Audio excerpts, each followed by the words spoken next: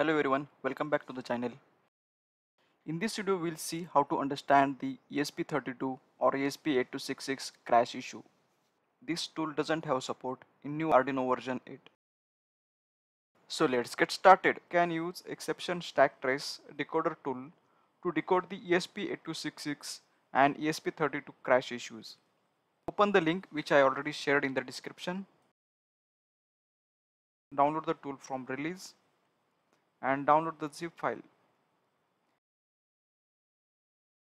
Extract the tool into the Arduino tools ESP exception decoder tools directory. Now restart the Arduino tool if it is already open. Now go to the tools and here you will be able to see the stack trace decoder tool. Now we will see the example. Now we will see how to debug the crash issue. So this is the example of the Wi-Fi manager, and I was trying out the Wi-Fi manager with web server, and if you see it is working properly.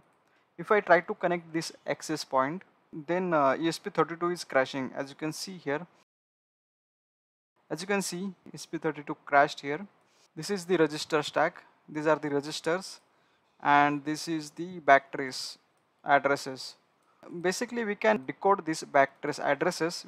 We just have to copy these addresses, go to the tools, ESP exception decoder, and here you have to paste the addresses. So it will take a little bit of time. It will give the backtrace functions. It did not work because we did not copy the complete line. We'll copy the line again and paste it in the tool.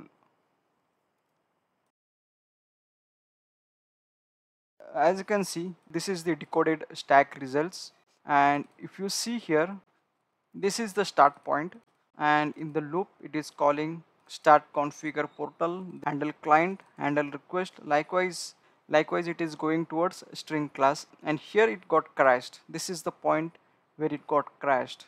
Most likely if stack trace decoder tool pointing to the issue in the library, then it is because of mismatch version between the libraries being used.